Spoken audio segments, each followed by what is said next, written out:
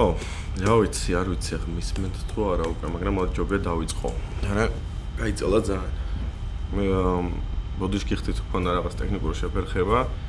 Facebook-ი როგორც ყოველთვის ყველაზე საშინელი პლატფორმა ალბათ სტრიმინგისთვის, ამიტომ YouTube-ზე გადავსახლდით ოპერატიულად.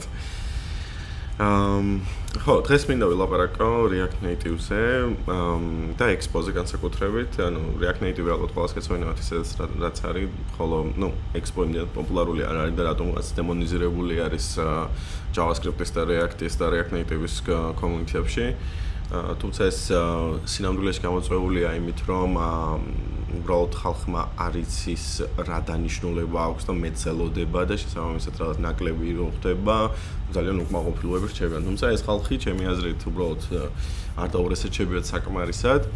ანუ Expo შეიძლება შევხედოთ როგორც web browsers რა. ანუ მაგალითად Chrome's ოღონდ React Native-ის აპლიკაციებისთვის, ანუ არ გჭირდება აპლიკაციის ინსტალაცია, update-იც ავტომატურად მოდის, შეგიძლია დაბილდო როგორც desktop აპლიკაციები, ისე web-ი, iOS-ი, Android-ი, ფაქტიურად უსაზღვრო შესაძლებლობები აქვს რა სინამდვილეში. მაგალითად არის კიდე ეგეთი პლატფორმა, რომელსაც ქვია iOS-ი, ნელ-ნელა ხდება პოპულარული აზიაში. უშვებს ტელეფონებს ძირითადად Alcatel-ი, ის Nokia რო გამოვიდა ახალი კიდე ეგეც iOS-ი არის.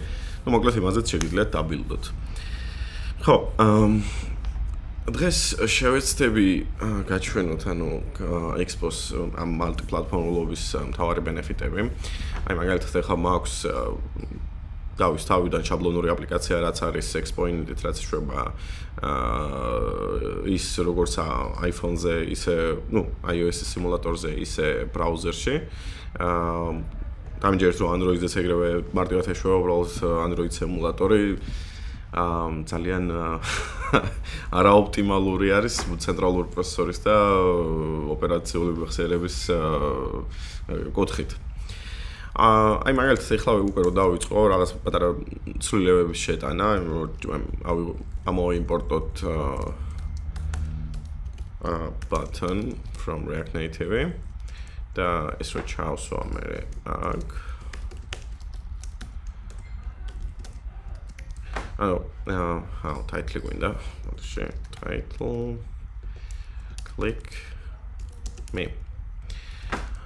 ეგრევე გაისახა iOS-ის სიმულატორზე და როგორც ხედავთ ბრაუზერშიც. ღილაკს სხვადასხვანაირად არენდერდა გასაგები მიზეზების გამო, ეს არის ის რომ React Native-ის და თავის კომპონენტები iOS-ის შემთხვევაში იყენებს თავის buttons და web-ის შემთხვევაში ეს ემულირებულია, ანუ რეალურად რაღაც bootstrap-ის ვარიანტი გამოდის. თავიდან ან ძირითადად შეგვიძლიათ როგორც იწყებს ხალხი ახ ძირითადად იწყებენ რაღაცა click count-ის გაკეთებას, ხო მაგალითად.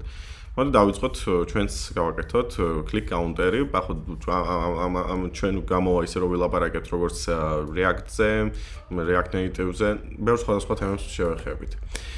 ჩვენ დღეს ვიმუშავებთ ფუნქციურ პროგრამირებით, ანუ არ გამოვიყენებთ React-ის კომპონენტ კლასებს საერთოდ, ამიტომ ჩვენ გვჭირდება hook-ი, რომელიც არის useState.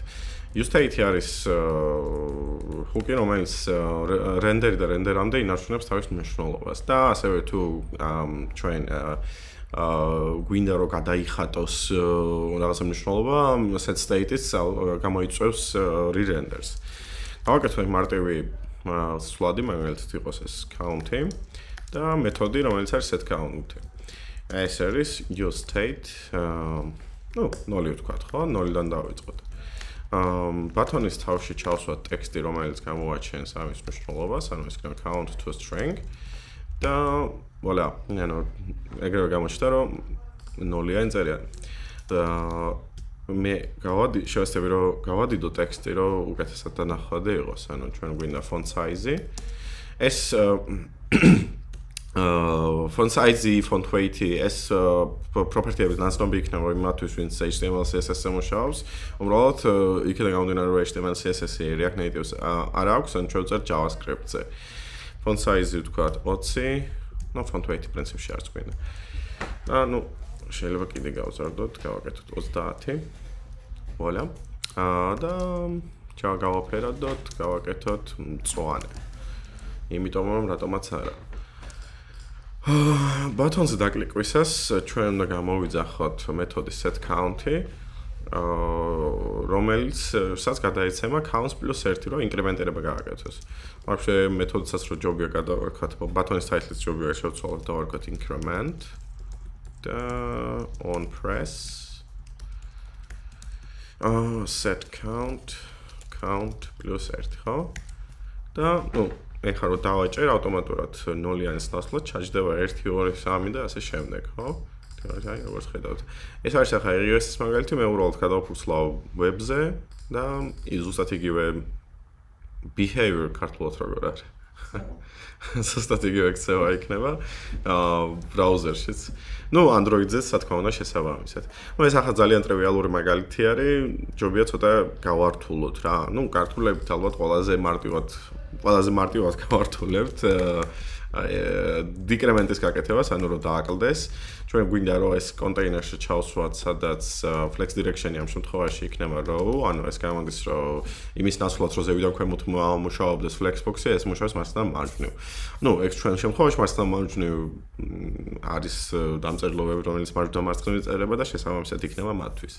რაც შეეხება flex direction rows, ანუ სტანდარტულად web-ზე flex direction row სტანდარტია, ხოლო mobile-ზე ვინაიდან ეკრანი რეალურად ვერტიკალურია, არა და არა ჰორიზონტალური როგორც დესკტოპებზე, ანუ ჩვენ უნდა ვუთხრათ, რომ row გვინდა ამ შემთხვევაში და default-ად column-ია.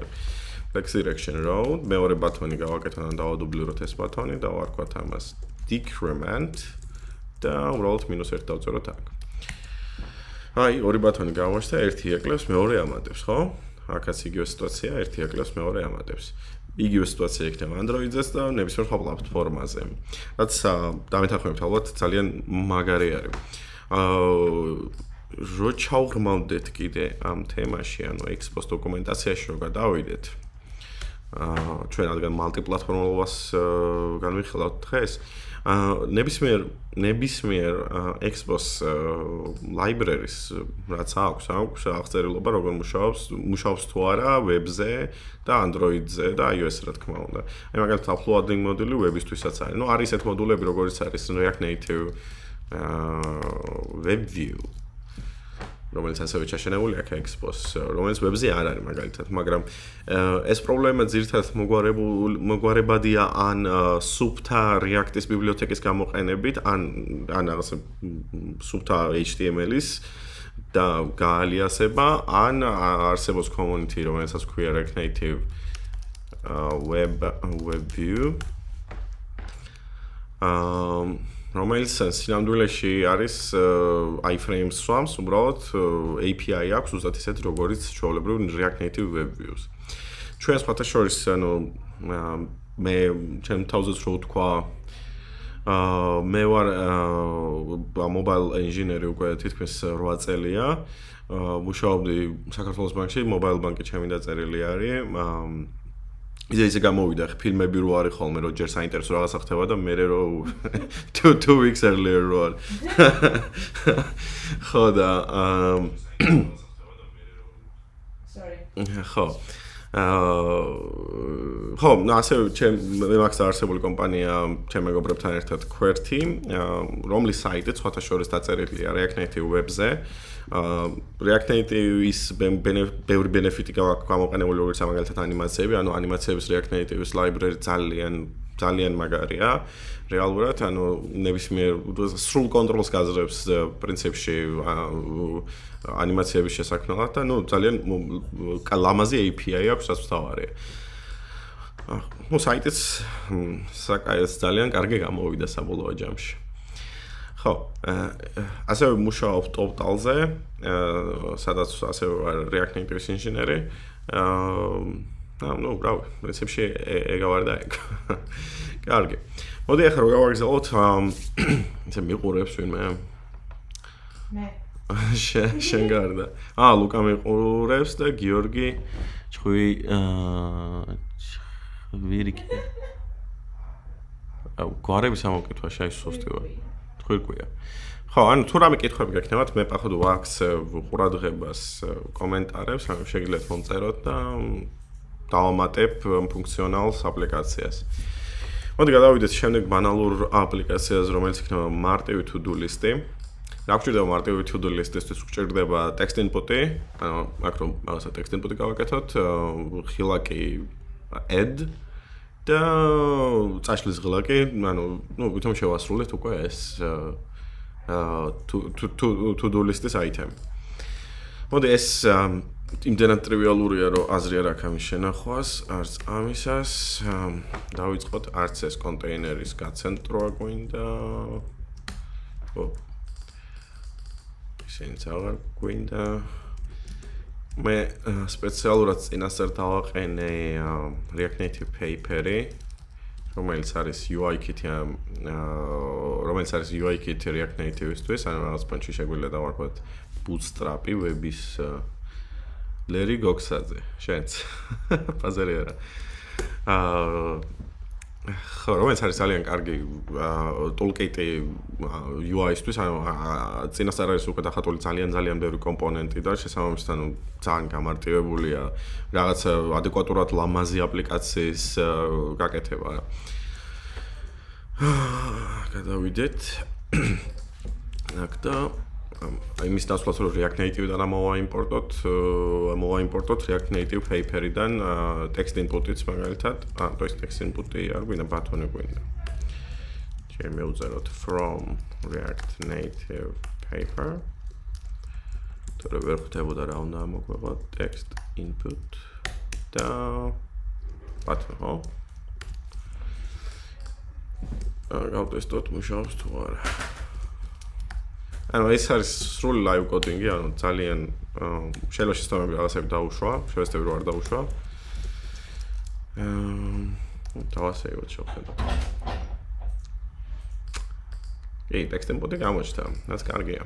Text input-ი საერთოდ React Native paper-ი ორიენტირებულია material-ზე, ანუ ყველა კომპონენტი რაც არის material guideline-ების მიხედვით. ჩვენ გვინდა ასევე ბატონი. ეს ყველაფერი ჩავსვათ ჰორიზონტალურ კონტეინერში. style flex direction row ამ შემთხვევაში. კომენტარებსაც მივაქცევთ. hello, ვაკარ. hello, როგორ ახარ? flex direction row და ჩავსვათ ბატონიც. Buttonis API towards TV არის ესეთი add. კი ბატონო. გავსტილოთ ახლა text input-ი. Scale flex 1. Flex 1 იმისთვის რომ ბოლომდე გაიშალოს რაც აქვს თავისუფალი ადგილი. Flex 1 ჩვენ გვინდა რომ ცოტა margin-ი გქონდეს თავში რომ. ნუ ერთი ძალიან კაი library არის iPhone-ისთვის. ამას ქვია, არა მარტო iPhone-ის, Android-ს მუშაობს, მაგრამ ძირითადად ნოჩებიანი iPhone-ი შემოვიდა, იმისთვის სტატუს ბარის სიმაღლე რო გიცოდე რა. Phoenix helper React Native. დავაყენებ მაგას, რომ სტატუს ბარის სიმაღლე გავიგო და ჩამოვწიო ეს კონტენტ ქვევით, რომ ამოფარებული არ იყოს. ეს React Native helper-ი npm-ს არ ვიყენებ მე, იმიტომ რომ ბევრად ნელია ვიდრე yarn-ი. თუმცა ისე გამოდის მე მგონი რომ yarn-ი ნელა ტრადიციული მოდულების ხარდაჭერას მიატოვა რა ფაქტობრივად უკვე yarn 2 ვერსია ექს და ამიტომ ის yarn 1-ს ვიყენებ და ნუ საინტერესო როგორ გამვითარდება ხა npm-თან Microsoft მაიყიდა. Вообще Microsoft მაიყიდა ყველაფერია, VS Code Microsoft-ია, GitHub Microsoft-ია, ეხლა npm-იც Microsoft-ი გახდა, ძალიან დამოკიდებული გავხდეთ Microsoft-ზე. ხო, ისე meanwhile Microsoft-ზე რადგან ჩამოვარდა საუბარი, გირჩევთ გამოიყენოთ CI/CD-ისთვის, არის ძალიან შესანიშნავი ვებსაიტი აქ ასევე Microsoft-ს გაკეთებული web app-ი, რომელიც არის App Center. ანუ აქ უბრალოდ ამატებთ აპლიკაციას, რაღაცა build კონფიგურაციას ტრივიალურად გავუწერთ და თვითონ აკეთებთ ყველაფერს, ანუ ეს არის რას გულისხმობ ამაში, ანუ ეს არის publishing-ი, დისტრიბუცია store-ებზე, გინდა, ანუ თუნდაც code push-ი, code push-ზე კიდევ ვილაპარაკებ. აი ძალიან მაგარი ავტომატიზაციის სისტემა არის. ის build ID-ის ინკრემენტიც ავტომატური. თუმცა თუ რამე სპეციფიკური გჭირდებათ, მაგალითად რაღაც webhook-ის გამოძახება, ხო? მაგ შემთხვევაში bash script-ები აქვს, რომლის გამოყენება ძალიან ჩვეულებრივია, ძალიან მარტივი ენა არის bash-ი. და ხო, მოკლედ ძალიან ესეთია extensible. რაზე ვლაპარაკობდი? აღარ მახსოვს. ხო. Status baris სიმაღლის დასადგენად. ეხლა ჩვენ გვინდა import сейчас. ესე მოდი ესე ვიზამ რა ყოველ რავი ალბათ 10 წუთში შევხედავ კომენტარებს. სიმულატორი გამოწია აქ არ ჩანს შენ ეფარებიო. მართალი ხარ? ბაქარ. აშო მე რა შეგჭირდებით, აბა? მე ჩემ თავს დავაპატარავებ ჩობია.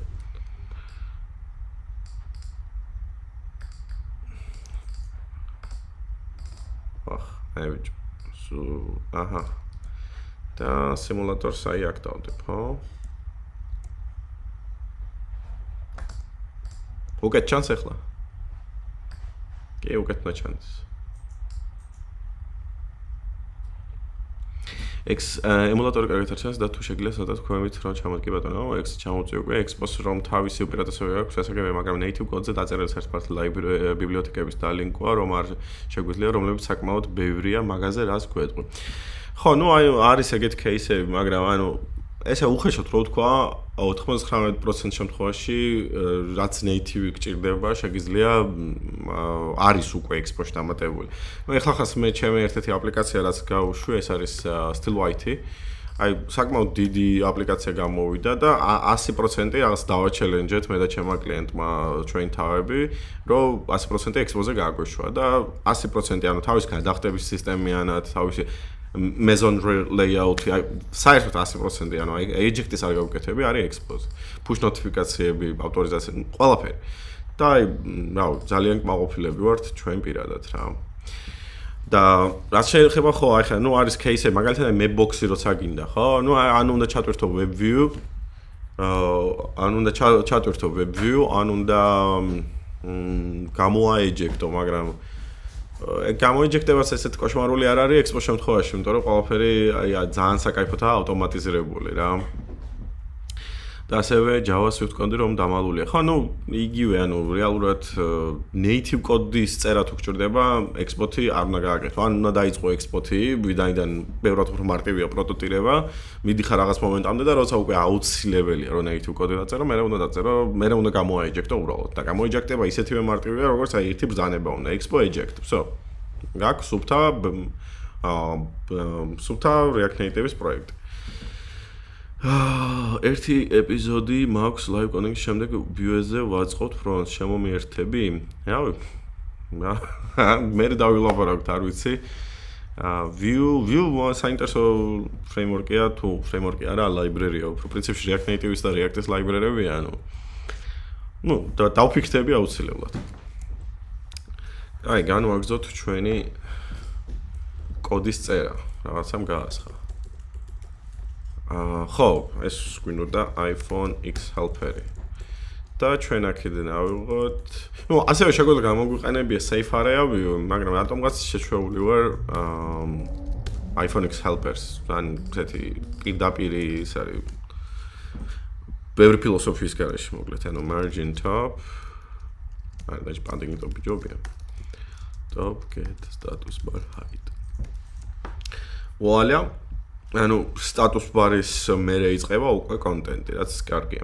ეხლა მოდი ედის ხილაკეთს გავცენტროთ და ეგ იქნება.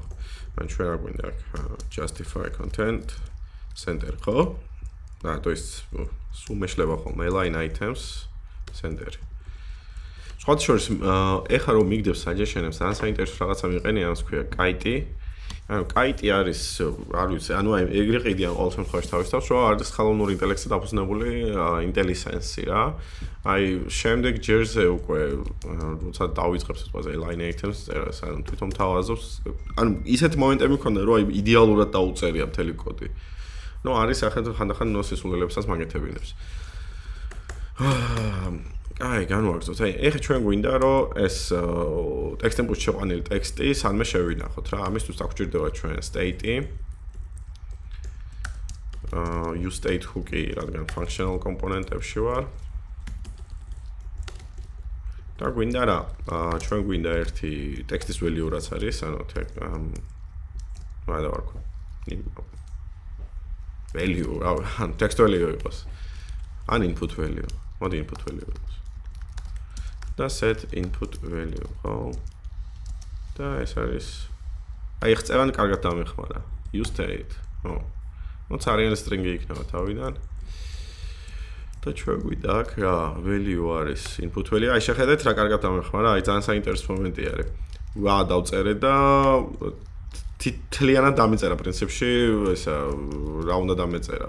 ნუ წავშალე ალბათ იფიქრა რომ ცუდად შევთავაზეო. და აი on change text ისე, wow. Set input value პირდაპირ. Set input value. ეგარი. ეხლა რაც არ უნდა ჩავწერო აქ. ყველაფერი ჩაიწერება stage. და შეგვიძლია შევამოწმოთ console log-ით საყვარლად და input value. და ჩვენ ტერმინალი. კი, აი. ცვლილებების დროს აქაც გამოჩნდა. წავშალოთ ეს წავშალოთ და ეხლა დავფიქრდეთ როგორ გავაკეთოთ add-ის ლოგიკა. ნუ რა გვჭირდება? ორი რაღაცა გვჭირდება. ერთი რომ CI იყოს, CI როგორ გამოვაჩინოთ აიტემების და მეორე რომ ამ CI-ში როგორ დავამატოთ. ანუ CI-ისთვის ერთი ნაღდათ ვიცით რომ გვინდა ცარიელი არ არის const items, set items და ეს არის use state ცარიელი არ არის. ხედავთ თან კომენტარებს ხო არაფერი საინტერესო ხდება. კი, დავტოვებ საკონტაქტოს, არაა პრობლემა. Set items. ეხლა გვინდა რა, ბატონზე დაჭერისას, რაც არის value-ში, ან input value უნდა ავიღოთ და item-ებში ჩავყაროთ. On press ეს დავშალოთ, გავაკეთოთ ანონიმური მეთოდი და გავაკეთოთ ესეთ რაღაცა. ჯერ ძველი არ არის, რაც არის დავაბექაპოთ ესე items. და თავში, ვაფშე ესე პირდაპირ შეგვიძლია რა. თავში დავუმატოთ input value და მაგალითად რავი, done false იქნება, ხო? ან გაკეთებული მაქვს თუ არა. ესე ეხა პირდაპირ გავუშვოთ set items და სუმაგლია. That's items. ხო? ანუ ეხა მე როცა რაღაცას დავწერ და ეც დავაჭერ, რეალურად არ არის შეიცვლება. მაგრამ ამას ვერ ვხედავთ. კიდე ის გვინდა რომ ტექსტი გასუფთავდეს, ამიტომ ჩვენ გვინდა set input value და გახდეს სარიელი string. კი ბატონო. ხო, C-ს შესაქმნელად ანუ გვაქვს ორი გზა, ანუ ერთი არის scroll view და მეორე flat list. ანუ ორივეს თავისი ბენეფიტები აქვს. მაგალითად flat list არის ძალიან ოპტიმალური. იმ გაგებით რომ მემორის კი უბრალოდ ცენტრალურ პროცესორს ან ჭკვიანურად იყენებს, ესე რომ ვთქვათ, ანუ რაც გამცდარია ეკრანს, უბრალოდ ანუ რენდერი აღარ ხდება, ანუ view 3-ის ნაწილი აღარ არის. რაც ხო, რა თქმა უნდა, ცენტრალურ პროცესორს აღარ დატვირთავს შესაბამისად და ანუ scroll view-ს benefit ისა პლუს ის არის, რომ ძალიან მარტივი API აქვს, ანუ ბევრი ფილოსოფიის გარეშე, ანუ პირდაპირია და საკმაოდ. კარგი. მოდი თავიდან გავაკეთოთ scroll view-ით. Scroll view შეგვიძლია React Native-ის პაკეტიდან ამოვიღოთ, რადგან ძალიან უბრალო კომპონენტია რეალურად. Scroll view. და აქ პირდაპირ შეგვიძლია გავაკეთოთ items map. Item დავაბრუნებიოთ, ну, პრინციპში გვინდა ჩვენ index-იც, index. და ეს დაგვიბრუნებს, ну, ტექსტი დავაბრუნებიოთ თავიდან და მე გადავწყვიტოთ როგორ გავსტილოთ. Key გვინდა აუცილებლად, keys-ის მუღამი აქვს, რომ გადახატო რაცა მოხდება მხოლოდ გადახატვა ყველას იმოხდებოდა ის ანუ შექმნა რომ მოხდება თუ უკვე კი მინჯებული ქონდა და იყო სის ნაწილი ხალხლა აღარ შექმნის ამ views უბრალოდ გადახატავს key არის index-ი მაგალითად პირდაპირ index to string ადრე იყო ეგრე რომ string-ი უნდა ყოფილიყო აუცილებლად key და ეხლა მე მგონი შეცვალეს ეგ და მაინც შეჩვეულია რომ index to string გამოვიყენო და აქ დავწეროთ ჩვენ გვინდა item input value ხო? რა ეს რაღაცები უნდა გამოჩნდეს უკვე ტექსტი არ მაქვს დაიმპორტებული ეხლა დავაიმპორტებ text ვცადოთ აბა დავამატოთ აი როგორც ხედავთ დაემატა by bread მოდი ვიპოპეზუროთ წავიკითხოთ კომენტარები ჩემი პროდიუსერი ჩემი ცოლი მგარნახავს რომ ვიღაცები გწერენ ესე იგი იმენა სერიოზული სტრიმია ნახუი ბიჯებო აქედან what the fuck როცა რა მომწერე ეს როცა სადმე კონკრეტულ ფუნქციაში current მნიშვნელობა გვჭირდება state-ის user-ებ არის ყველაზე უკებს როცა იყენებ. ო ძალიან კაი კითხვა არის, ანუ user-ები და use state-ი ძალიან მსგავსი ფუნქციონალი აქვს იმ გაგებით, რომ render-დან render-ამდე მაინც მნიშვნელობა შენარჩუნებული აქვს, თუმცა user-ები არ ატრიგერებს render-ს. და ანუ user-ები რადგან არ ატრიგერებს render-ს, ყველაზე კარგი ამოსაყენებელია მაგალითად pages ასაი გადათრევის შეცდს რო აკეთებ და გინდა რომ ეს value-ები ჩქარჩქარა ჩაიწეროს memori-ში და state-ში რო ჩაწერო ეს გამოიწვევს ყოველ რაღაცა 1 პიქსელის გადაადგილებაზე re-renders. და ამიტომ ეს თემაა რა. ზოგადად რეაქცი უკეთესი გზა არ არის რომ ფუნქციებს ცალკე წერო და არა ელემენტში. მე მგონი ვერ მივხვდი კარგად. ნუ გარეთ თუ გექნება შენ ალბათ იმას გულისხმობ რომ აი მაგალითად ბატონში რომ მქონდა ხო აქვე კი როგორ არა ანუ შეგვიძლია გავაკეთოთ ესე const on add press აი ხო უბრალოდ პროტოტიპების გამო არ ვაქცევდით ყურადღებას მაგ თემას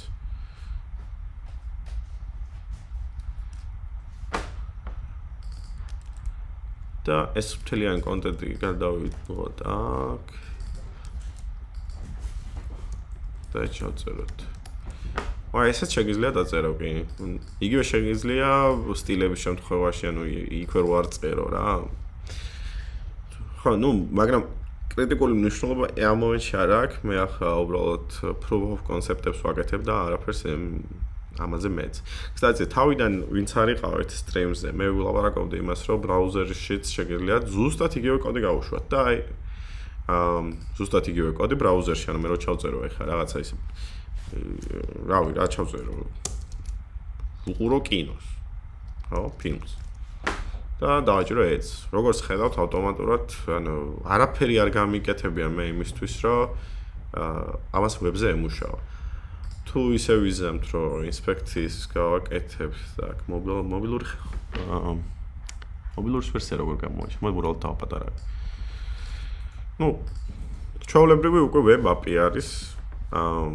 ყოველგვარი რავი, დამატებითი ის გაწევის გარეშე ძალის რა. ანუ შეგიძლია თეორიულად გქონდეთ 100% ალბათ ვერ გექნება, მაგრამ მე მქონია кейსები მაგალითად აი ჩემ ერთ კლიენტთან გავაკეთეთ ესეთი რაღაცა. newmaker.netlify.com რომელიც არის web აპლიკაცია, რესტორნის დასამენეჯებელი, თუმცა ამ web აპლიკაციას აქვს ასევე mobile klienti, რომელიც Android-ზე არის, native-ად, ანუ web view არის გქონდა ნაღდი აპლიკაცია. ხო. მოდი მოვუბრუნდეთ თემას და to-do list-ის კეთებას. ხო, როგორც ხედავთ, უკვე გავაქვს ჩვენ C-ა, გვაქვს ჩვენ text input-ი. ნუ რა გვჭირდება კიდე გაკეთებულია თუ არა, მაგის გაგება, ხო? ნუ ესე რო ვთქვათ. ამისთვის გავაკეთოთ ჩვენ ჩავსვათ ეს ტექსტი რამე კონტეინერში. ესეთში, რომელიცაც ექნება სტილი ასევე flex direction row.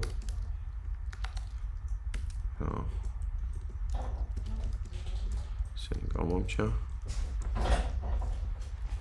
დამტენი რომ მომიტანოს.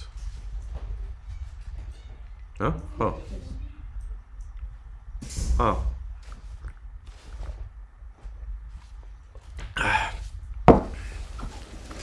ოდიში მეგობრებო, ლეპტოპი უნდა შევაერთო, თორემ ჭდება.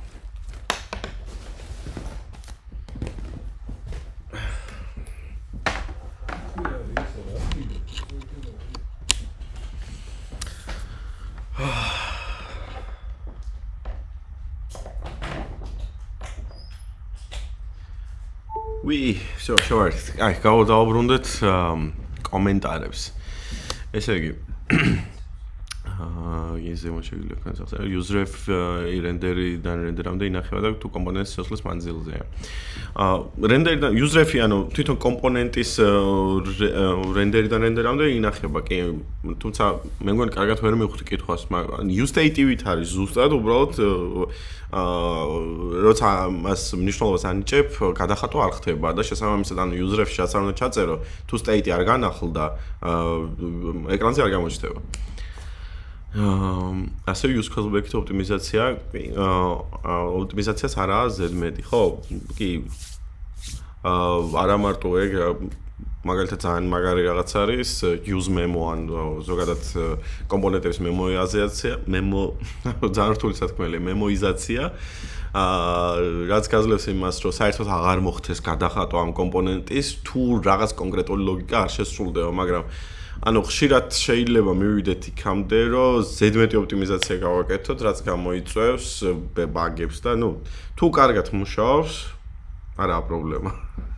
თუ რაღაცა 60 FPS-ით არა აპლიკაცია, მაგ შემთხვევაში არის პრობლემა და მაგ შემთხვევაში უნდა დავიწყოთ ოპტიმიზაციები. კვაზარზე გაგიგია Expo-ს მერე მივაგენი და ბევრად უკეთესია, ყველა პლატფორმას მოიცემს. არ ვიცი, ძალიან საინტერესო, უნდა ვნახო. კვაზარ როგორ ვნახო? კვაზარ, cross platform. Platform detection, კვაზარ dev, ეს არის?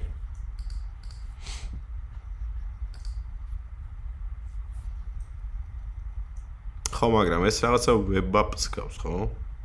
native არ არის. არსებობს სხვა შორის Vue native-ის, რომელიც React native-ზეა დაფუძნებული და Vue-ზე შეგიძლია წერო. useState property unbox როა მაგალითად set items, set items რაიმე ჩაშენებული ფუნქციაა, რომ array-ში შეინახოს თუ როგორ ხდება ეგ. კაი კითხვა ბაქარ, მივადგებ მაგ თემას. მადლობა საინტერესო თემია. გული memoize ფუნქციის cache-ია, მაგრამ handler-ების შემთხვევაში არ ქართულად კითხვა მავიწყდება, ხო? არ გაწყობს event-ს, სულ უნიკალური ეწოდება. კი ბატონო. კი, ეგ არის გამოდი ლუკა და მე შენი ლაბარაკი. კი, ეგ არის native-ზე წერ. ოკეი, რავი, ნახავ აუცილებლად კვაზარს native-თან შედარებით Expo-ს ფაილის ზომა შედარებით დიდია და მაგას რას უხერხებ. ანუ ეხლა მაგალითად app bundle-ები რაც დაამატეს React Native-ს კი არა, ის Android-ს, ანუ არც ესე დიდი არ 8 MB გამოდის Android-ის აპლიკაცია, იგივე რომ დაუბრუნდა სტილო IT აპლიკაცია, მე რომელიც ამაკ გაკეთებული 8 თუ 9 MB-ია სულ, არ მახსოვს ზუსტად, ეხლა გეტყვით. საწერია. სადღაც აქეთ, 18 MB ყოფილა. როგორც ჩანს, ამაში ბევრი რესურსები გვაქვს. 18 MB-ს ახლა ხო არაფერი არაა რეალურად ისეთი. ყველას მე მგონი უკვე დღესდღეობით ულიმიტო ინტერნეტი აქვს. მაგთის შემავში 5 ლარი ღირს ერთ კვირა ულიმიტო, ანუ თვეში 20 ლარი. არაფერი არაა. და native-თან, ანუ native ყოველთვის იქნება. ზოგადად მე არ ვიძახი, რომ native-ით ცუდია, ან რამე მსგავს საერთოდ არც მე ფიქრია ეგეთ რამე. native developer-ი ვიყავი ვაფშე, mobile bank-ით რო ამბობდი საქართველოს mobile bank-ი native-ზე მაქვს დაწერილი, Java-ზე და მე Kotlin-ი როგორც კი beta-დან გამოვიდა Kotlin-ზე გადავედი. React Native CLI-ზე მქონდა საუბარი. ხო, ოკეი, ანუ გეთანხმები, რომ ის არის უფრო ოპტიმალური არის სუფთა React Native-ის პროექტი. მაგრამ ძალიან დიდ ბუსტს გაძლევს Expo-ზე. ანუ შენ აღარ გაქვს საზრუნავი ბილდის შუები მაგალითად. აი ბილდის შუებში აი რამდენიმე საათი ისე შეიძლება დაკარგო, რომ ვითომც არაფერი და ხო დრო ფულია რეალურად მართლა ფულია დრო საათობრივად თუ გაქვს თან განსაკუთრებით. ხო და ორივე საჭიროა ასე ვეთქვი. მე React Native CLI-ზეც მაქვს პროექტი დაწერილი, ეხლა ერთ-ერთ პროექტს ვუშვებთ, ანუ რო გითხრა სიმართლე ეს Expo-ზე წერა ბევრად უფრო მსიამოვნებს ვიდრე React Native, pure React Native-ზე, იმიტომ რომ ნუ აი აუტანელია ეს Xcode-ის ისუები, მერე გამართე CI/CD-ზე, მერე სადღაცამ გაასხა CI/CD, დამღლელია საკმაოდ ჩემთვის, ვიდრე Expo.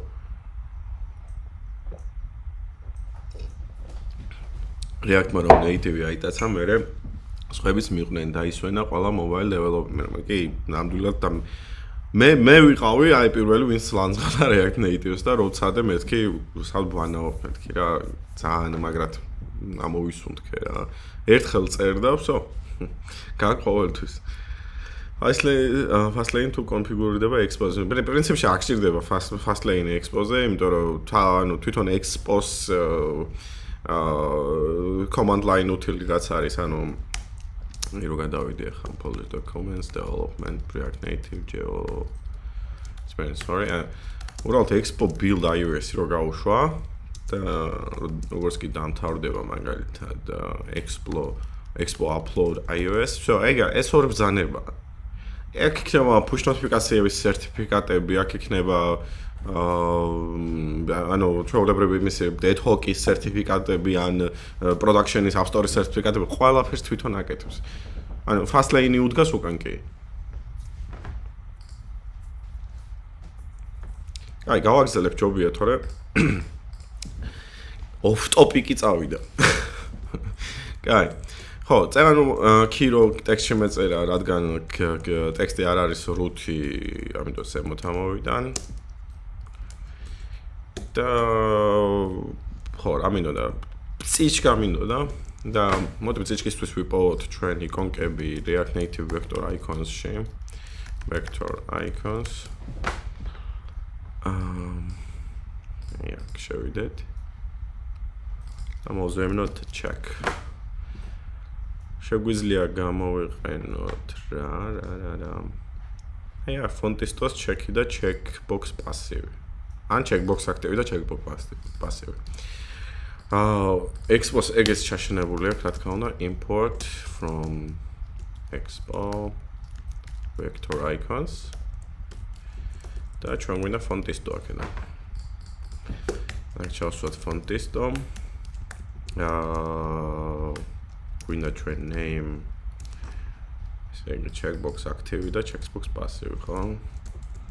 ეს გვინდა ცოტა ლოგიკაზე რო იყოს დაფუძნებული, ანუ მონიშნულია თუ არა რა გავარჩიოთ.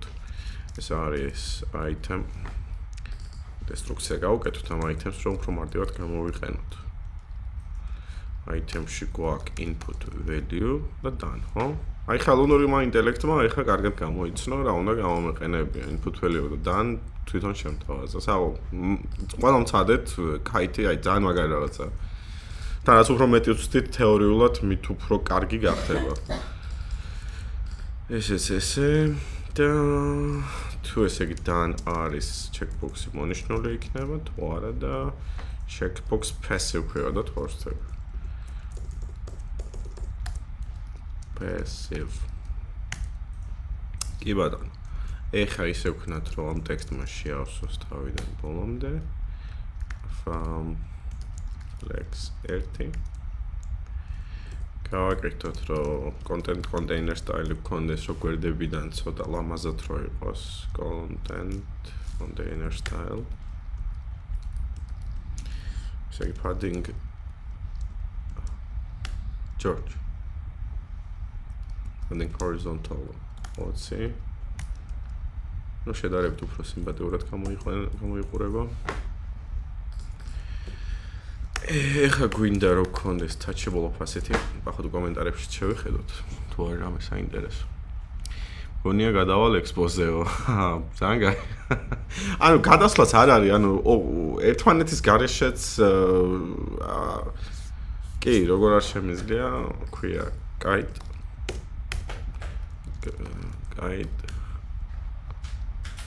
kite.com. ანუ ერთმანეთს ის რატო გადავედი ვასო Firefox-ზე DuckDuckGo-ზე, იმიტომ რომ კონსპირატოროლოგი გავხდი, მჯერა ყველანაირ სისულელის და ასე შემდეგ. Tab 9. არ მიცდიან. Tab 9. ესეც ხელოვნური ინტელექტია, ვა? ამასაც ვხდი აუცილებლად. ეს კაიტი ჯერჯერობით საკმაოდ მომწონს. კაი, დაუბრუნდეთ თემას ისევ. ანუ ეხლა ლოგიკა გაქვს ესეთი, თუ დან, ანუ შესრულებულია თუ არ არის შესრულებული, მაშინ გამოჩნდეს цаრიელი checkbox-ი და თუ შესრულებულია აქტიური. ეხლა ამ მომენტში აქტიური არც ერთი არ აქვს, იმიტომ რომ არც ერთი დავალება არ შეგვისრულებია. ცოტას უფრო გავსტილავ ამ კომპონენტებს, ვინაიდან ცოტა ძალიან არაესთეტიურია. გავაკეთოთ ისე, რომ padding-ი გქონდეს ვერტიკალური 10 მაგალითად. და კიდე დავამატოთ, divider-ი მაგალითად, divider-ისთვის უბრალოდ 1 პიქსელიან views გავაკეთებ, სიმაღლეში 1 პიქსელიანს. ესე იგი style-ი არის height 1, height 1 და ვიცი იყოს 100% რა. და ფერი იყოს რა ვიცი. არ ვიცი ფერების არჩევა, RGB-ათი დავწერთ, ორი ისე ვერ ვგებულობ. 0.0.0.2 დავასეივოთ და შევხედოთ, აბა როგორ გამოვიდა. რაღაცა არ იმუშავა.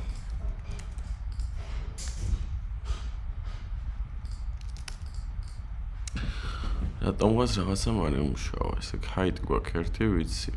მოდი ეს პირდაპირ. background color უნდა დავწერო. color ტექსტის შემთხვევაში, ანუ აი გამოჩნდა divider-ებიც.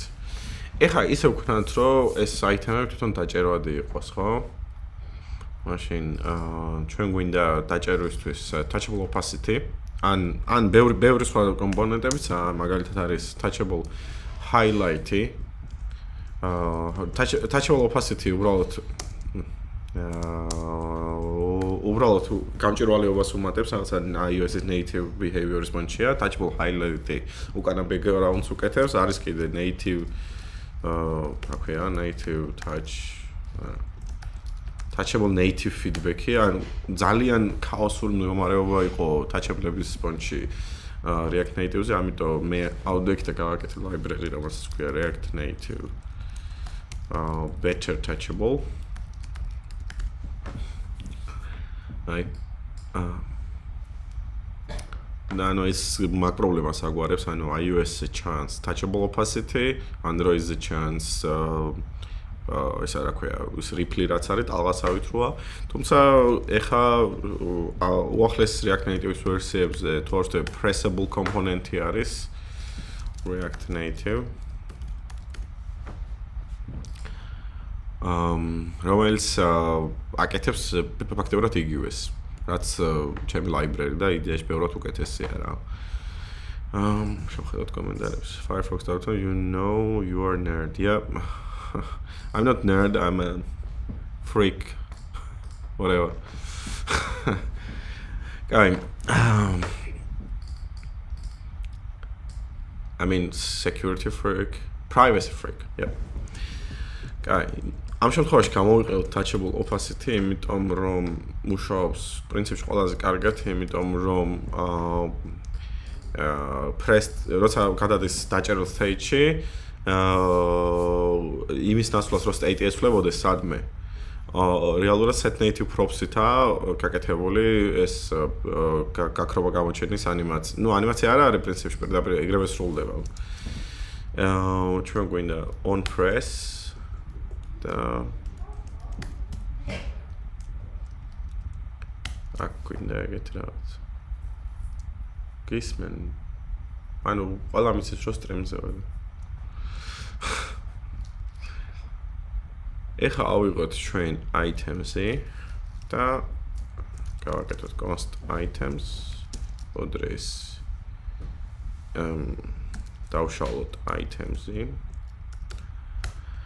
ეხა items გვინდა რომ index-ით უთხრათ რომ dan იყოს items index dan want შებრუნებული და set items მოდი ვცადოთ ეხლა რა გამოვიდა ეხლა წესდარიგით თუ ყველაფერი კარგად გავაკეთე სწორად უნდა მოიცვალოს იკონკა მარჯვენა მხარეს კი კარგად გამიგეთებია ეხლა ჩვენ გვეშხუბება React Native რომ Kio არა გვაქვს მითითებული რაც მართალია მე კიდე ერთი მშობელი გავუკეთე იმ views ამიტომ touchable opacity უნდა გახდეს უნდა გქონდეს key propi და ეს issues გაქრება კარგი რა შეგვიძლია კიდე გავუკეთოთ ამას აქ მაგალითად რაღაც ლოგიკების handling ხო ანუ თუ цаრიელია ანუ აიტემი არ უნდა ემატებოდეს და უნდა გქონდეს წაშლის საშუალება მაგალითად როგორ ვქნათ ეგ ორი ვარიანტია ნუ ორი კი არ ძალიან ბევრი ვარიანტია მე მაგალითად ძალიან მიყვარს delete button-საც ხო გაიტანდი package-ად ვერ მივხვდი ლერი თუ ამიხსნე უფრო კარგი იქნება მე მაგალითად მიყვარს library React Native swipe list-ო ეს არის ანუ გამოსვაიპების ანუ გასვაიპებიდან რაღაც უკანა ნაწილში შეგვიძლია რაღაც view-ები დაყარო მაგალითად რომელსაც delete და რაღაც შეგვიძლია ეს გამოვიყენოთ შეგვიძლია უბრალოდ დავაგდოთ აქ სანამ აგვისყოთ შეგვიძლია long press-ზე ამოვაგდოთ dialogue-ი და ასე შემდეგ ნუ არა კრიტიკული მე მგონი ჯობია რომ რაღაც სხვა მაგალითზე გადავიდე ასე თქვით თქვენ პასუხს ველოდები ვანაუდა შეგვიძლია web-ზეც ვითამაშოთ ხო ნუ ვითამაშოთ Craft. Кстати, რას თამაშობთ ეგეც რომ მითხრათ აი ბოლო დროს ვიყიდე კაი ბლომად თამაშები. აშენ უნდა გავაკეთო მე მგონი ესეთ ყოველ კვირას რო ჩავატარო, იმიტომ რომ ძალიან საინტერესოა ჩემთვისაც. ეხა ბოლოს დავიწყე. Sleeping Dogs, ძალიან მაგარი თამაშია. და მაგზეც არის თავარია. Ну графика არტისება საკაიფოა, მაგრამ ну არა უშავს რა. გრაფიკა ქონდა Rise of the Empire Raiders ძალიან კაი გრაფიკა. თუმცა ჩემი მაგი ვერ გაჩვენს.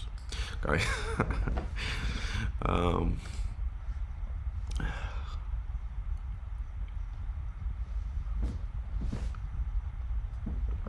Sleeping Dogs, ვასომ დამგულა. ვასო რა გავაკეთო შემდეგ მითხარი. არ მეზარება არაფერი. მოდი ანიმაციებს გავაკეთებ ახლა. ჩემი საყვარელი თემა რაც არის. რა უყოთ ამ პროექტს? წავშალოთ თუ GitHub-ზე დავხოსტოთ. აი GitHub-ზე დავხოსტოთ. ახალ ფაილს გავაკეთებ აი. Animations.js მე მაქვს ხოთა შორის ძალიან კარგი workshop-ი. ეს არის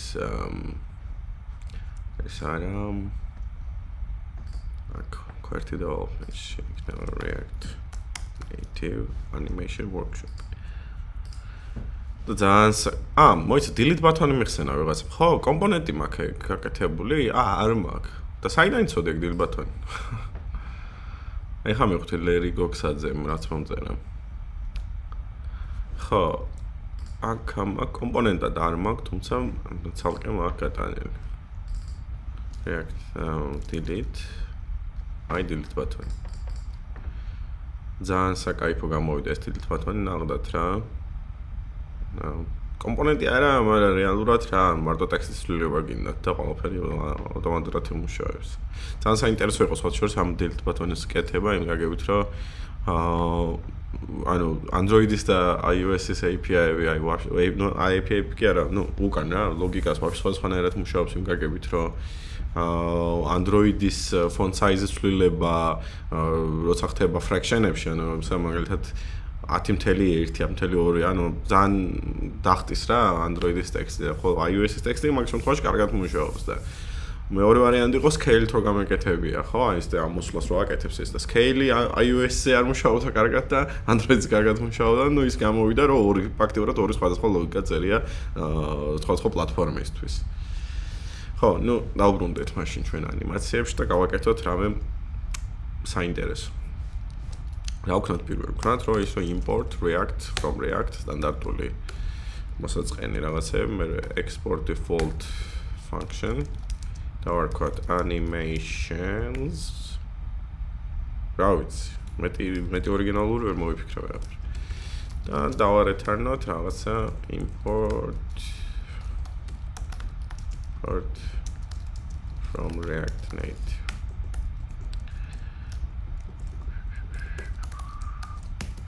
Ისე დავაიმპორტოთ view. View რატო გვეცებს? თუმცა კი view იყოს. ნუ view გავაკეთოთ. inner style-ებს რო წერ არ გაბრაზდეთ. მოკლედ, inner style-ებს წერ, იმიტომ რომ მეზარება სარმაცი ვარ და მეზარება გატანა ამ შემთხვევაში, მაგრამ ჩემ production code-ში inner style-ები იშვიათად. Not my style. ეხლა გვინდა რა, animated-ი დავაიმპორტოთ React Native-დან. Animated. და ოდი აი ყველაზე ტრივიალური რა შეიძლება, მაგალითად ბატონზე დაჭერის ანიმაცია გავაკეთოთ, რომ აი ჩავიდეს და ამოვიდეს. ყველაზე მარტივია, ხო? გავაკეთოთ ჩვენ touchable opacity-ით გამოვიყენოთ ისევ. გავაკეთოთ constant animated touchable. უდრეს animated create animated component touchable opacity. და თავიდან დავწერ მაინც touchable opacity-ს, იმიტომ რომ IntelliSense არ მუშაობს ასე შექმნილ კომპონენტებზე, როგორც animated touchable, ხო? Touchable opacity. და გვინდა რა, on-press in, რომ ჩაზნექვა დაიწყოს, როდის დაიწყოს ჩაზნექვა, on-press in.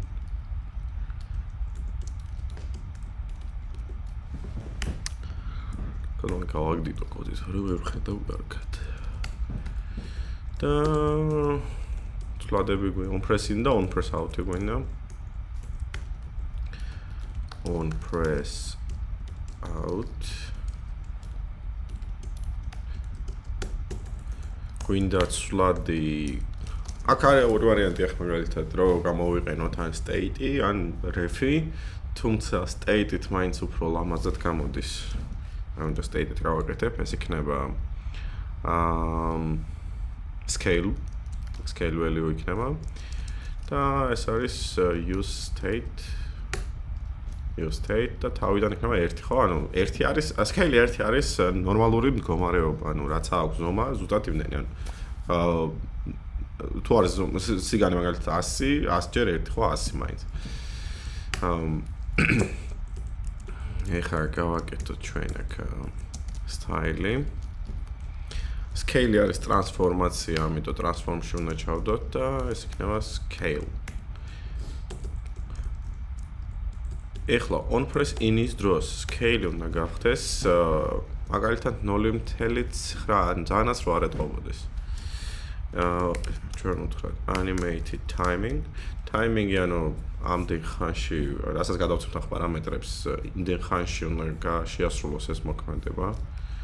Scale-ი და აქ გადავცემთ ეს პარამ კომენტარებსაც შევხედავთ, თუ არა მე საინტერესო. ბატონსაც ხო არ გაინდა, მე ნახე ქონდა ძალიან კაი მიხარია. კაი. Start. Second duration-ი გავაკეთოთ. ნუ, რა ვიცი, 100, ან ნუ 200 უფრო აშკარა რო იყოს. და to value ეს იქნება 0.9 ან 0.85. არც ჩემი, არც შენ. და აქ ასე იგივე რომ აქ უნდა დაბრუნდეს 1-მდე, ან თავის ნორმალურ მდგომარეობამდე. ეხლა ეს გადავაკეთოთ animated touchable-ზე და ნუ აი ისე ვქნათ კიდე რომ active opacity იყოს 1, რომ opacity-ის ანიმაცია არ სრულდებოდეს touchable opacity-ზე. ეხლა ეს მთლიანი კოდი, რაც ვწერეთ, ჯობია დავაიმპორტოთ app-ში, import animations from animations. და პირდაპირ შეგვიძლია დავარეთანოთ პრინციპში animations, return animations. Oops.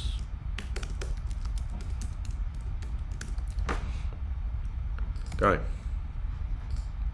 Oh. არაფერი არ ჩანს, იმიტომ არ ჩანს არაფერი, რომ ანუ კონტენტი არ აქვს ამ touchable opacity-ს. უნდა გავუკეთოთ კონტენტიც. ტექსტი იყოს ჩვეულებრივი, ეწეროს press me. It's cool. ეხა ბაბამ. ახლა დავაკეთოთ animated touchables-ზე. და ისე ვქნათ, რომ გაცენტრელი ვქონდეს, რომ არ ვიწვალოთ მის პოზიციონირებას. ტექსტი არ გვაქვს, ახლა არ გვექნება ტექსტიც. ტექსტ. მოდი ბარემ ნორმალურად ვქნათ და background-იც გავუკეთოთ. View. Style, background color. იყოს cyan, propane მიფერს. Padding horizontal, padding vertical, 5. და ბარემ გავუკეთოთ მომრგვალებული კუთხე, border radius. აა, 5. იყოს 5. ტექსტის ზომაც გავზარდოთ. Style. იყოს color yellow. The font size და 3. თვალები მათკინა ისე ცუდფერი მაქვს შერჩევა black იყოს. ესე იგი, ეხა მე რო დავაჭერ ამ galaxy idea-ში ეს უნდა ჩაიზნექოს და ამოიზნექოს. მეც არ ვიცი, კარგად მიწერია თუ არა, მოდი ვცადოთ. არ მიწერია აშკარად კარგად. Is not a function. Think about it, subtract. Now and then.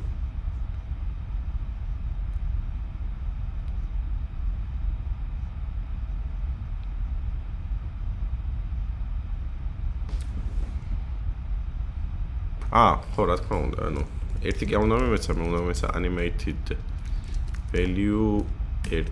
ანუ ერთი animated value, ანუ სხვა ტიპის value იმაგებით, რომ რეალურად native-ზე აქვს რაღაც binding-ები.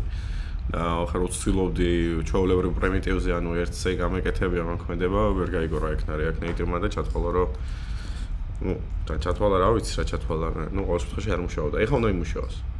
აი როგორც ხედავთ, საკაიფოდ მუშაობს. ჩავიდა, ამოვიდა. და ბონუსად რა თქმა უნდა, როგორც აიწერან ბონუსებს რო გაშვერებ, ზუსტად იგივე იმუშავებს web-ზე. და ძალიან smooth იქნება სხვათა შორის. მოდი მე ახლა რას ვიღებ, იცი? გავატუნელებ ამ Expo-ს instance. საწავით, მაგრამ რო თქვენს შეგეძლოთ შესვლა რა. და საჩავარდ. იყოს დროებით აქ. მე სანამ შევინახავ, ხო. Use native drivers რა შემთხვევაში ვიყენებთ. შესანიშნავი კითხვა არის. ესე იგი, use native driver შეიქმნა იმისთვის, რომ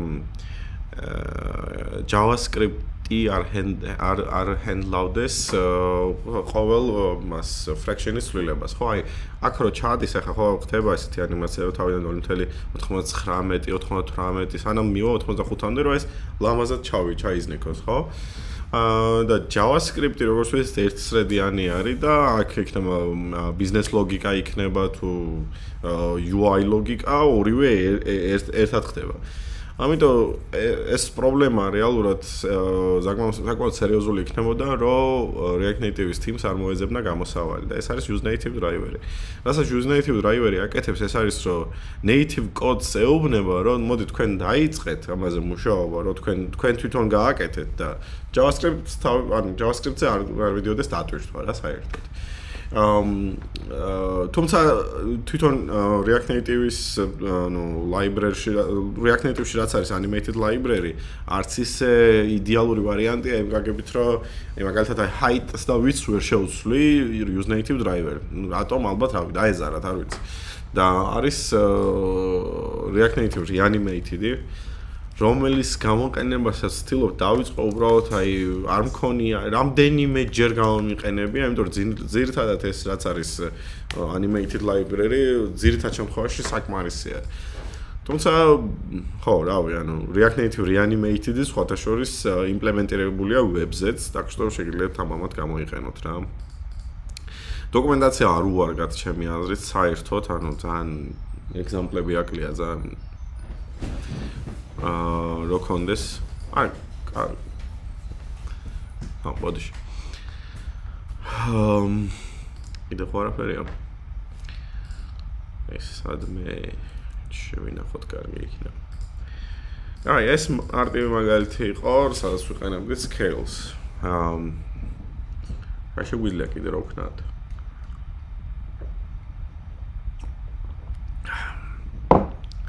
კიდე შეგვიძლია მაგალითად translations რო აკეთებდეს, რო იგაფრინდეს, ხო ეს ხილაკი.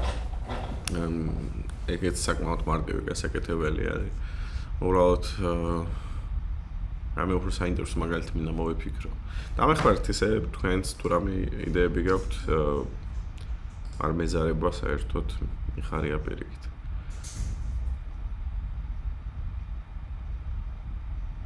რა.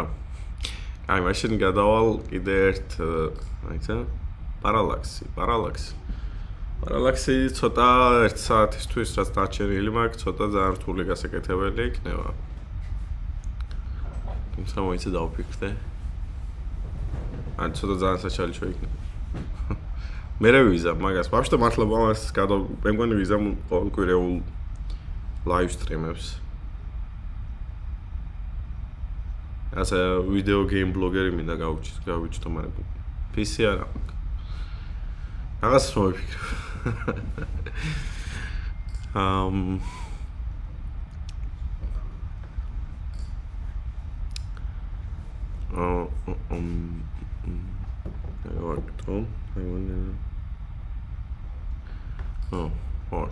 შეიძლება. მაგრამ არა, cool რაღაცები ვიცი მე. შენახული მაქვს კოზირები. ისე იგი, Expo-ს web-ის ხარდაჭერა აქვს, რო ვიზახთი. კიდე რა აქვს, იცით? კიდე აქვს desktop აპლიკაციების ხარდაჭერა. Expo desktop apps. რაც ძალიან მაგარია დამეთანხმებით ალბათ.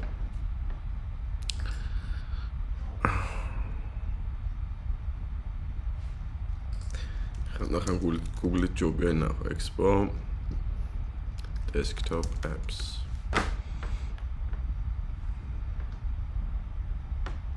აი რა თქმა უნდა ელექტრონითაა გაკეთებული ამ მომენტისთვის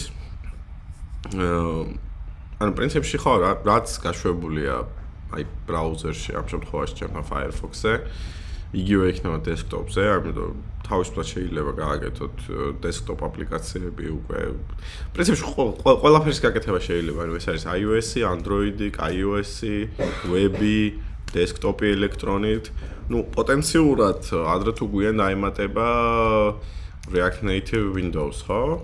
ამის ხარდაჭერაც. Microsoft OS-ს გააკეთა, რომელიც გააძლევს საშუალებას, რომ Xbox-ს გაუშვათ თამაშები კი არა და აპლიკაციები.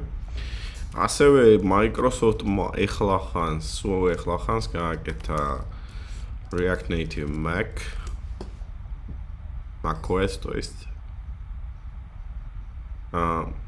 რომელიც დამეთანხმებთ ალბათ ეგესაც ძალიან მაგარია.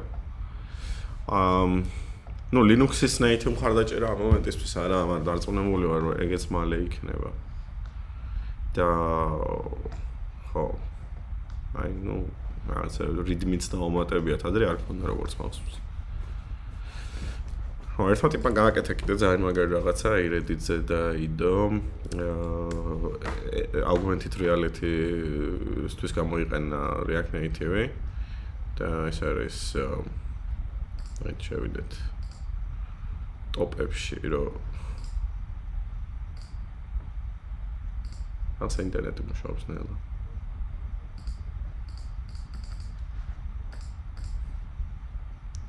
All time.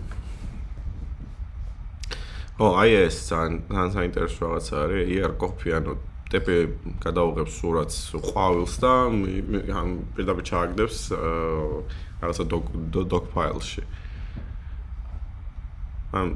Вообще, кай сабредიტია ეს ყველას გირჩევთ, აქ კაი რაღაცები ეჩდება ხომ, ძირითადად ჩემი ანიმაციები ეჩდება.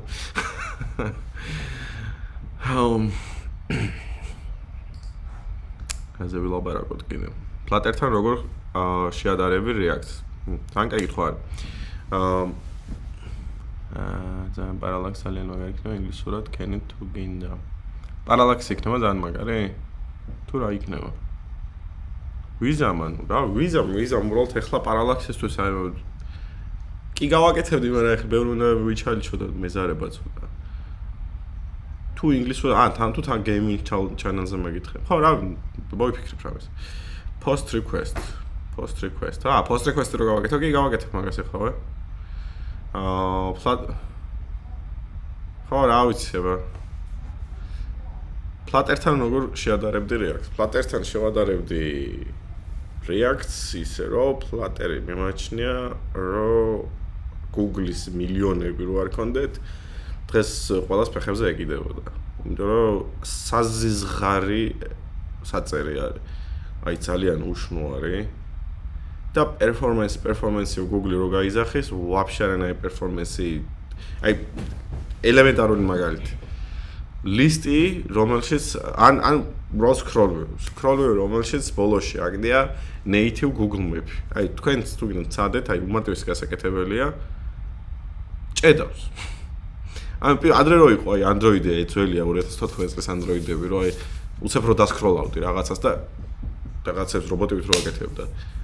ზუსტად ეგრეა ეხა Flutter. Mac გამოცდილება აპლიკაციებიც მაქვს დანაწერი, ჰაკათონი მაქვს მონაგები Flutter-ის აპლიკაციით, თუმცა მე არ მომწონს. Swift-ის ბედნიერი დღეები გახსოვს. Swift-ის არ ვიცი და Kotlin-ის მახსოვს. Kotlin-ი ძალიან მომწონდა.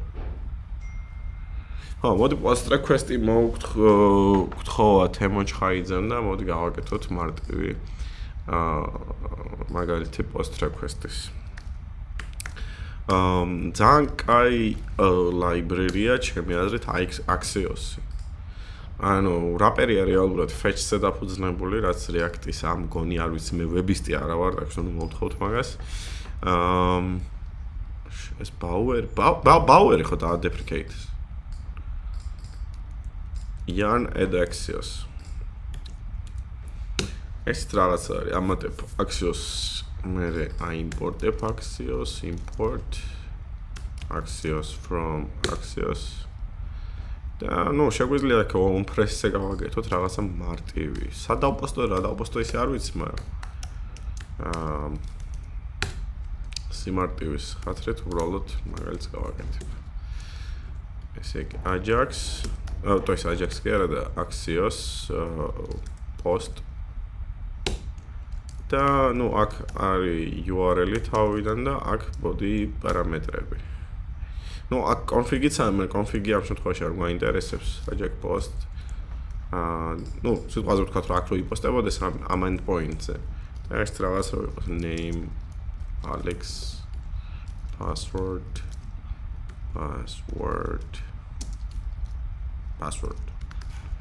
აუ, იმას რო ქონდა big heads silicon valley-ში. Username is password is password. ძალიან მაგარი. აი, სულ ესაა post request. მეტი არაფერია, უმარტივესია. Axios-ით განსაკუთრებით. აი, fetch-თან პრინციპში მსგავსია, უბრალოდ მე მგონი პირველი პარამეტრი არის, რა ტიპის request-ი უნდა იყოს. თუმცა არ მახსოვს. ძირითადად რაპერებს ვაკეთებ ხოლმე. და დამაქ ერთი პროექტიდან მეორეში რა. დამკვეთებს ვეუბნები, მაგი ორი გვერი საქმეა თქო. Ajax. აი ეს ფაილი მაქვს ესეთი. მას შემიძლია მე გაგიზიაროთ პრინციპში. რავი, თუ ეს ყოველკვირეულ ივენთად გადავაკეთე, ყველაფერს გავაზიარებ. ცოტას. კარგი, რა ვიცი, მე მგონი, ესე იგი, დასაპოსტად მოქონი პოსტმანის ფონდია მოქებისთვის. კი, მოქებსაც ვაკეთებ ხოლმე. Sandro browser-ის fetch-ის პონჩი native-ად არ გაძლევს რამე HTTP კლიენტის Expo კი გაძლევს fetch-ი ქვია იმენა fetch-ი არის. Bauer-ის საიტზე რო შედიხარ, აწერია npm გამოიხარ. ძალიან ჭკვიანები ყოფილან. მაშინ npm-ის ნაგავია რა. ნელია. მოკუნ გამოვიყენებ აუცილებლად. აუის როგორ არის? აქსიოსი სხადაობა ისაა, რომ ჯერ კიდევ არ აქვს ვერტი რელიზი გამოშვებული. აი, მაგას რა მნიშვნელობა არის? React Native-ს არ აქვს ვერტი რელიზი. ეგ ხო რა არის? ანუ უბრალოდ ჩვენ პირველი ვერსია გამოვშვით. Who cares? გამოსულია Flutter-ის პირველი ვერსია, მაგრამ არ ვარ Expo-ზე დაწყებული აპლიკაციას Flipper-ზე თუ აქვს, ამ მომენტში არ აქვს თორსტები, მაგრამ მალე ექნება. Expo 38 გამოდის ივნისში. კარგი ურთიერთობა აქვს ფოტოშოპს მაგ ხალხთან. და გვექნება რა, Flipper-ის ხარდაჭერა. Flipper-ის ფოტოშოპს ძალიან მომეწონა, ძალიან კაი რაღაცაა. იმას შემიძლია ვთქვა ერთი-ორი სიტყვა global state-ზე. De facto სტანდარტი რო იყო redux-ი. ნუ პირველ მე მგონი მაგიტო არ მინდოდა თავიდან დაწყება საერთოდ React-ზე მუშაობის, აი ეგეთი უშნო რაღაცა იშვიათად რა და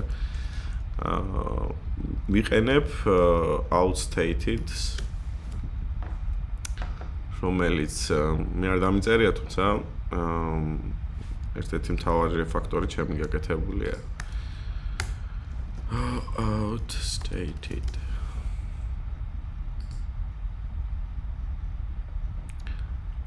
უმარტივესი API აქვს და პერფორმანსის მხრივაც პრობლემა არ აქვს. ეხლა მაგალითად ბევრჯერ მინახია, რომ აკეთებენ ერთ მთავარ states და მერე იყენებენ ყველგან. და ეგ ცუდი პრაქტიკაა. State-ს როცა უკეთებ მუტაციას, ანუ გამოდის რომ თუ ერთი state-ი გაქვს თელ აპლიკაციაში, მთელი აპლიკაცია გადაიხატება. რაც რა თქმა უნდა ცენტრალურ პროცესორს სერიოზულად ურთავს. განსაკუთრებით mobile-ზე, სადაც ესეთი ულიმიტო რესურსები როგორც desktop-ზე არ აქვს. და მათ შორის ეს outstated-ის ეგრე იყო დაწერილი და მე შევთავაზე რომ გადამეკეთებია რამდენი სტორისაც გადაცემ იმდენი ახალი ეს კონტექსტი გაიხსნას კონტექსტ API-თაა გაკეთებული და ნუ მაგ ბენეფიტი გაქვს ახლა ნუ თუ სხვადასხვა ესენი გაქვს სტორები გაქვს რომელ სტორიშიც მოხდა ცვლილება მხოლოდ ის გადაიხატება და საკაიფო თან ეგეც დინამიურად ან ძალიან გავს unstated თუმცა unstated-ში ხელით უნდა გააკეთო ყველა პროვაიდერი და ჩემთან unstated-ში ეს ავტომატურია.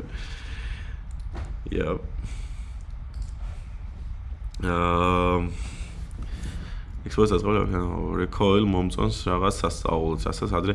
Recoil გავს outstated ძალიან ცალკე tox იმსახურებს, კი ცალკე tox იმსახურებს. ბევრ რაღაცა იმსახურებს ცალკე tox-ს, ბევრ რაღაცას აღმოვაჩენ ხოლმე და მინდა გაუზიარო და მივდივარ, აი ვისთან მივიდე, აი რა მოუყვა ეს ტანჯვა არის ჩემთვის. მე ჩემს ოლთან მივდივარ და ანი იცი რა გავაკეთე, აი 60 FPS-ზე რა what? აი მეგობრებო, მე მგონი საკმარისი არის რაც ვლაპარაკე თან საშინლად დაღლილი ვარ და შემდეგ თოქამდე ვიჭველი იქნება. მომეწონა, ძალიან მომეწონა. აბა ჰეთ და აბა ჰოთ. წარმატებულ საღამოს ისურვებთ, მაგრამ ანერად გამოვრთო.